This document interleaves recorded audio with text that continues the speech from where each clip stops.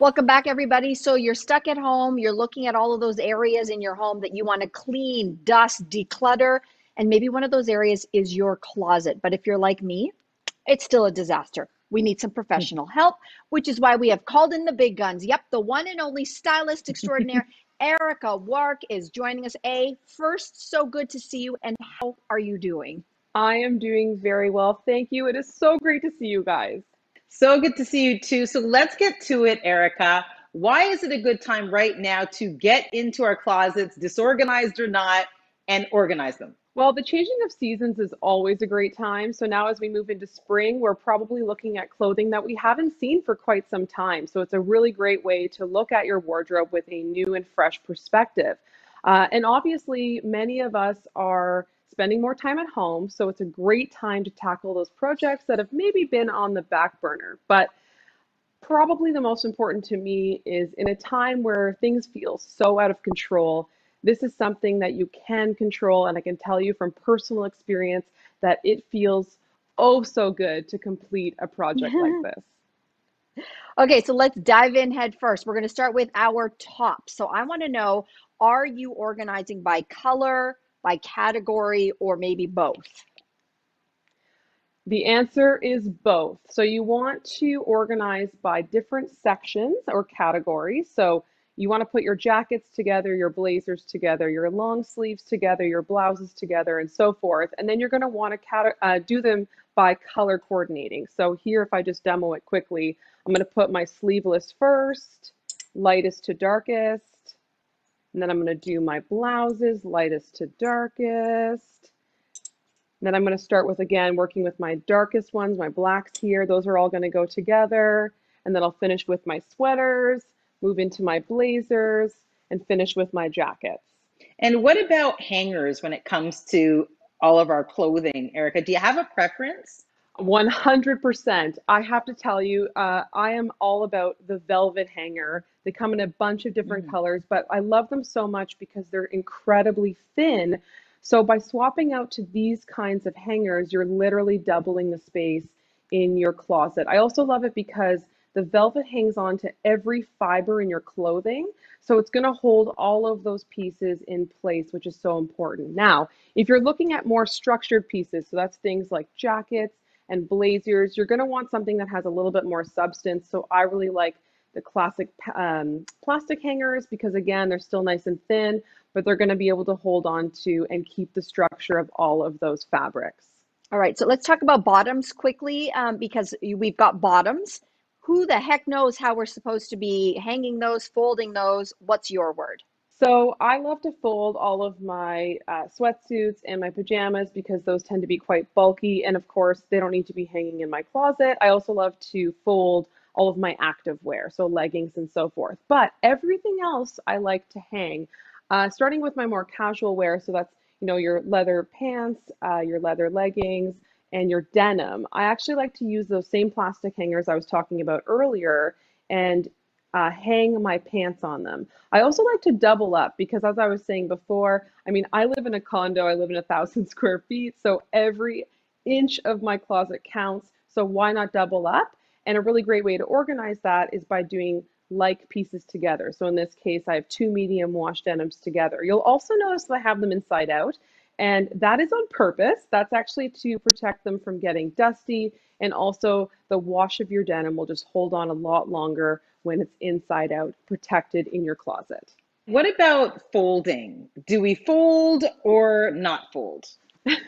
That's a great question. I mean, everyone's closet is, of course, different, but generally speaking, you're going to want to fold those really delicate, lightweight knits as well as those heavier knits to avoid that awkward, pokey look from the hanger. What if you're like me and you have no drawer space, Erica, to fold those knits? Can you hang some of them maybe? So I'm like you, Marcy. I'm in the same boat. I don't have a lot of folding space. So by a lot of trial and error, I've figured out the solution, and I'm going to show you right now. So what you're going to do is you're going to take that delicate knit. In this case, this sweater is 100% cashmere. You're going to use it on your velvet hanger. And what you're going to do is you're going to take each sleeve, you're going to lift it. So I'm actually also lifting the body of the sweater, and then you're going to fold it over top. You're going to do it on both sides. And what that does is it evens out the weight distribution of the sweater across the hanger, giving those shoulders room to breathe.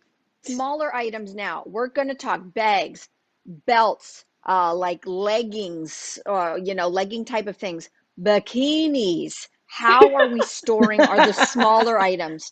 Bikinis is actually the only thing I'm really listening for here, but I want to hear it all actually. Okay, so great question, Mel. And I'm sure, like so many other people out there, my closet has, a couple of hanging places, and then it's got all this extra space both on the top and the bottom. And you want to utilize every single space you can. So, what I recommend is using clear Tupperware bins like these ones here. And if you want to be super extra, you can even label them with a label maker. Yes, I did that. Love it. Love So here it. I've Love got, it. so I've got my tights bin here. Underneath, I've got a bin that's full of like my activewear socks, things like for hiking, like thick knit socks in the winter season for skiing and so forth, things that I don't go to that often. And then this bottom one here is for all of my belts. And what I will do is I'll actually take these items and I'll place them at the very top of my closet to utilize that space. And like you, Mel, I'm a huge bathing suit fan. So because I have so many, I had to use a really big box. Yeah. Wow. And so I know it's ridiculous. So this Wow. actually sits on the bottom of my closet, like literally on the ground. But again, it's so easy to access it when I need it. But of course, I'm not going to my bathing suits every day. So things that you don't use every day should be put in I those mean, more speak for awkward yourself. places in your closet.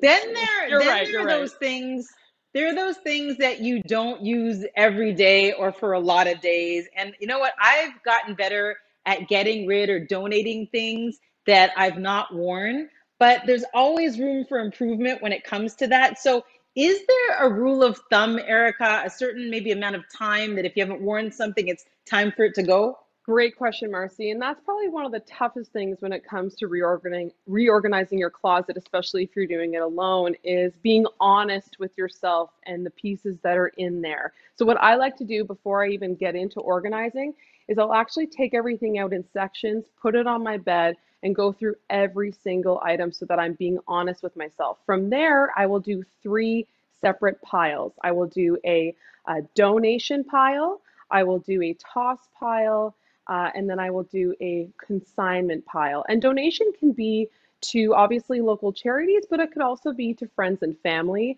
Toss are those items that maybe you have a small rip in something, but you thought, oh, I'll still wear it. And now it's been like 5 years and you're still not wearing it because every time you put it on, you're like, oh, there's a rip. I can't wear this. It's probably time to get rid of it.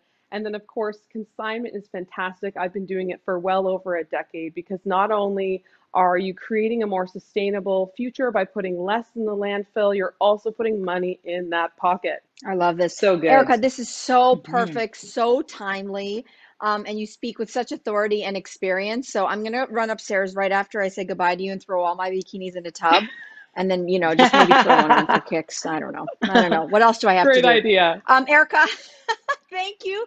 This has been amazing. And it's great to see you, of course. And we want to let everybody know who's watching. You're like, oh my gosh, where do we revisit all of these tips? Don't worry, we've got you covered. We're going to all put it up on the socials website right after today's show. Erica, thank you. And we'll be right back right after Thank you so this. much.